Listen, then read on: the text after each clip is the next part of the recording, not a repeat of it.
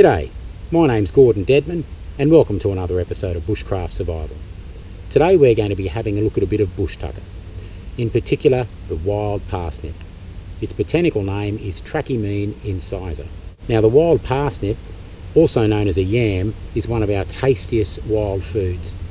It is related to both the parsnip and the carrot, has an underground tuber that is packed full of carbohydrates, and it can be eaten raw or cooked. Today we're going to be having a look at the area in which it's found, how to dig it up and how to cook it. Now here's a close-up of the wild parsnip and how we would find it in the wild. As you can see, it has a very delicate lace-like flower, quite pretty, which comes out in the summer months.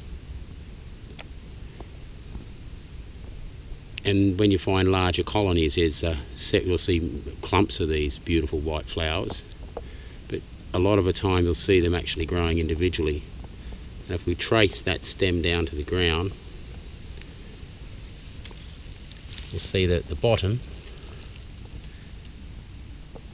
we have a base-like leaves that sort of resemble carrots. But as the name suggests, the leaves somewhat resemble teeth or incisors.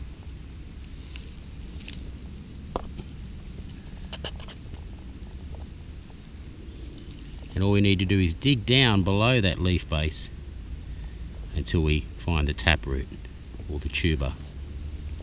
This is the kind of area that you'll find a wild parsnip. They generally like sandy, well-drained soils or rocky outcrops. Now a lot of the ground around here in this particular area has a lot of quartz, sort of rocky quartz, and that's generally the area you'll find them, as well as a lot of kangaroo grass. Sometimes you find them in large clumps, sometimes you only find them individually. Well, here's a close-up of the wild parsnip. I actually broke the stem off the tuber, which happens quite a lot because it's very delicate once you get down to the root there. Now, as you can see, that's quite a sizable tuber. I'm just going to stick my hand down so you can get a bit of scale. When you get quite a few of those, would make quite a nice feast. Obviously a lot of carbohydrates, which are great in a survival situation.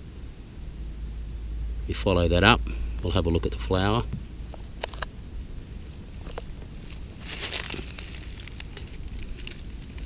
And there's a close look at that delicate flower, as we can see.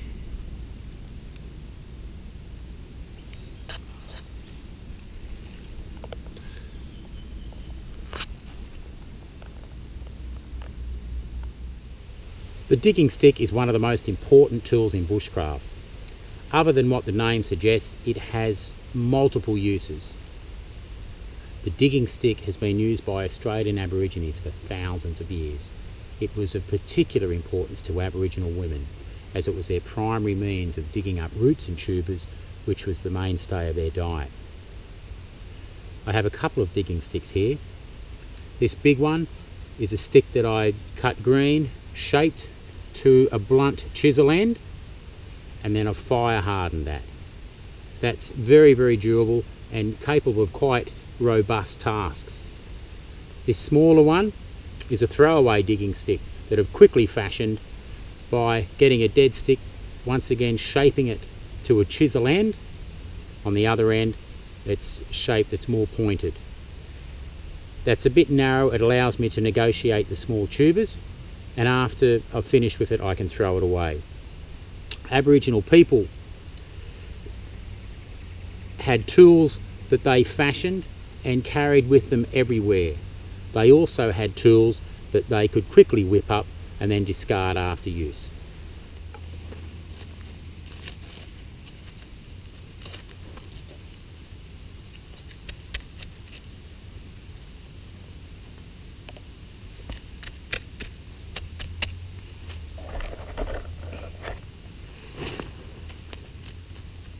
You have to be careful here because sometimes the roots don't always go straight down.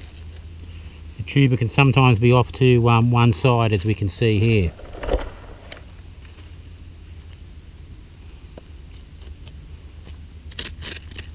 That's because there's quite, as I said, the wild parsnip likes rocky ground.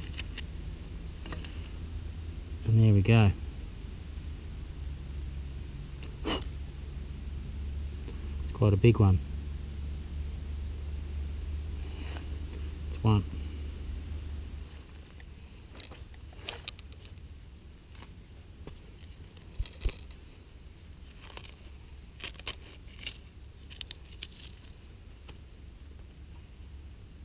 Now I've had a bit of rain, so it actually makes these a little easier to pull out when it's been raining. It hasn't rained for a while and the ground's a bit harder. It's not as easy. That applies to all yams, not just the native yam.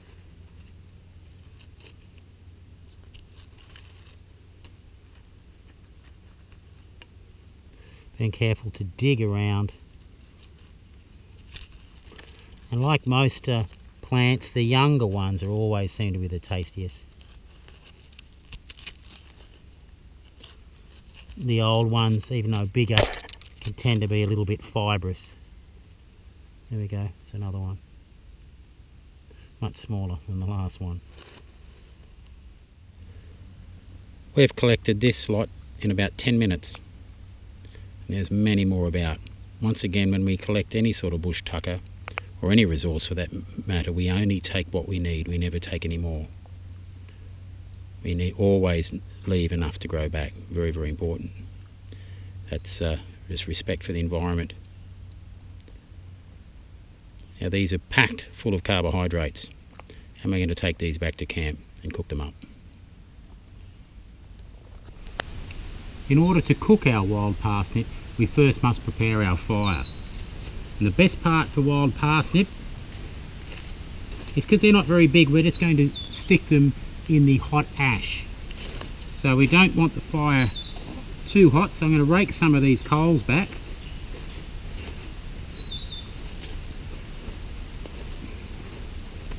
And I've got a section here that is just nice hot ash, and that's where we're going to stick our tubers. Alright, so I'm just raking back our coals. I'm trying and cook in the hot ash. So I'm raking there, we don't want it too hot.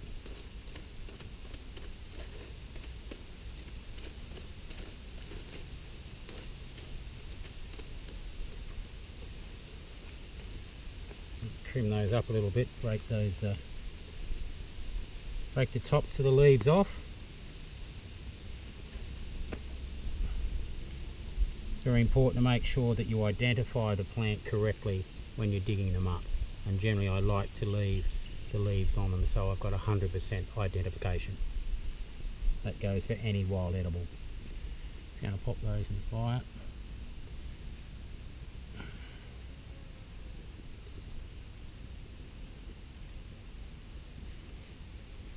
And then gently I'm going to rake just a light covering of coals and ash over the top.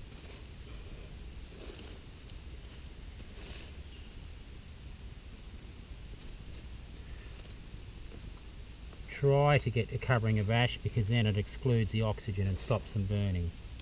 Same goes for fish. If possible, you want to exclude all the oxygen.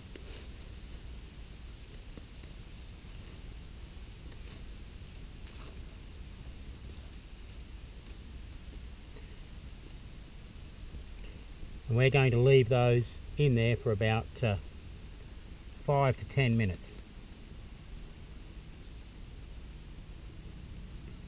Probably 5 minutes, I would say. Now we can also boil those as well.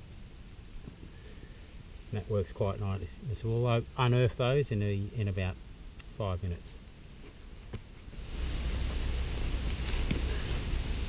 Okay, it's been about 8 minutes. I'm going to go ahead and get those out.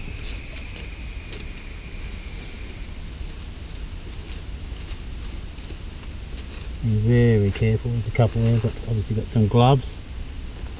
Makes it a bit safer.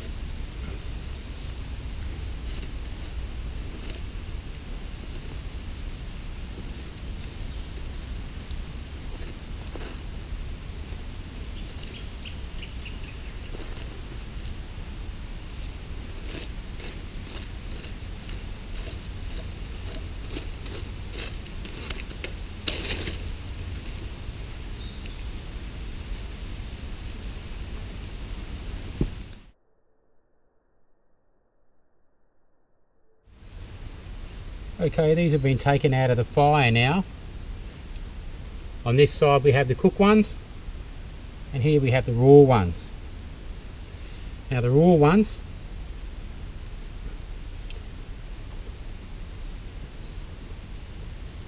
taste great. Just have to wash the dirt off them. Quite refreshing. I think I'll have another.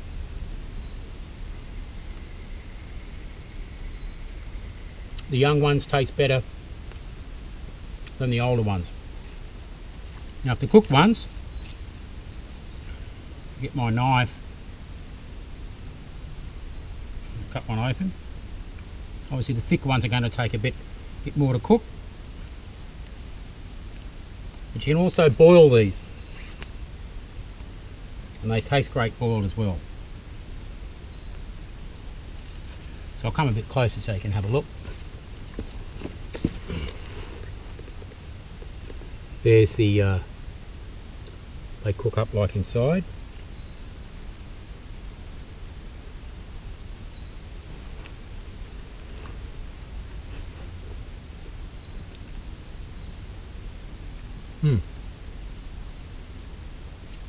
Good, they have a sweet potato-like taste to them.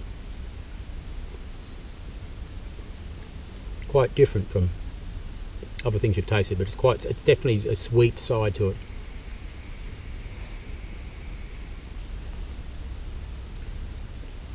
Now, of course, like a potato, you can pick off the outer rind.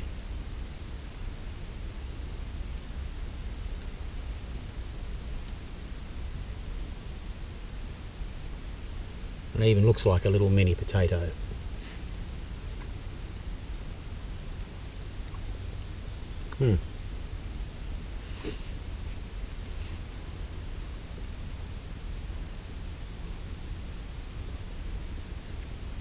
These work well boiled as well,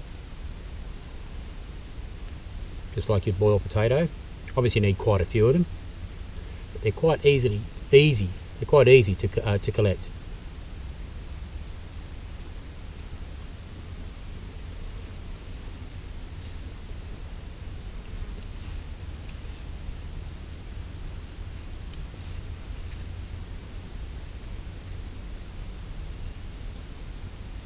Of course, if you were presenting these to others to eat, you would peel them first so they look a bit more presentable.